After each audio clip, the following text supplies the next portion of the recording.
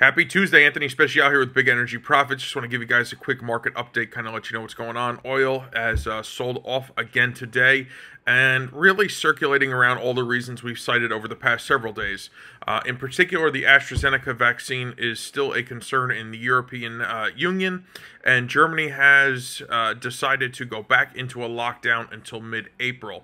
So that is going to, of course, affect the part of the equation, the demand side of the equation. Now, we know OPEC is dealing with the supply side, but there is still the demand side, and that demand side is being impacted, of course, again, by the virus, by the efficiency of the vaccine, and by governments, implementing lockdown procedures. So, just want to give you guys a little insight here. This is what's happening. From a purely technical standpoint, we see some firm support in the $56 area. We could see prices rally back up to the mid $62 to $63 area. We will see how that plays out. We are watching this closely. We are being conservative. We are stepping back, and we will take action as the market presents it. Part of being a disciplined trader is knowing when to sit on the sidelines and when to jump all in.